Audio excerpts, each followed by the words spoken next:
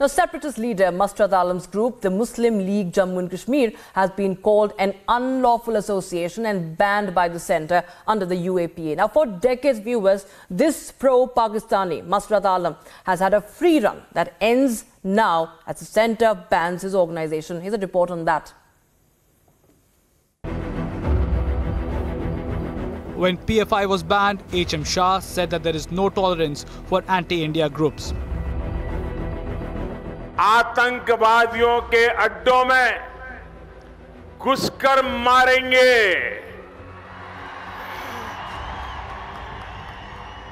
आतंकवादियों के अड्डे में घुसकर मारेंगे, ये नए भारत की नीति है। आतंक को हरा कर ही हम दम लेंगे, ये हमारा संकल्प है। हमारा वादा था मान्यवर इस देश की जनता को कि हम आतंकवाद के खिलाफ जीरो टॉलरेंस की नीति रखेंगे, और आतंकवाद की व्याख्या ही नहीं थी। कुछ सांसदों ने, मैं बाद में जवाब देता हूं, कहा है कि यूएपीए में है, मगर जहां उनके प्रभाव वाली सरकारें थी वहां यूएपीए को लगाते नहीं थे। आतंकवादी कृत्य कर सादे गुना की सजा में निकल जाते थे।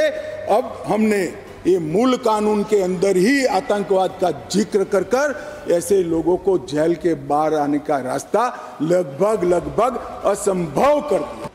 Home Minister Shah posted on social media, anyone acting against integrity of India won't be spared.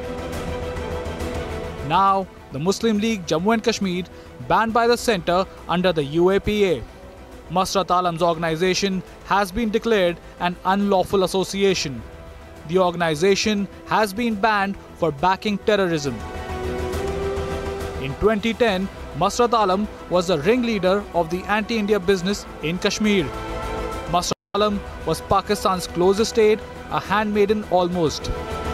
Alam was arrested under Public Safety Act post the 2010 protests. With Masarat Alam's Muslim League Jammu and Kashmir being banned, is it now time to flush out all such bodies?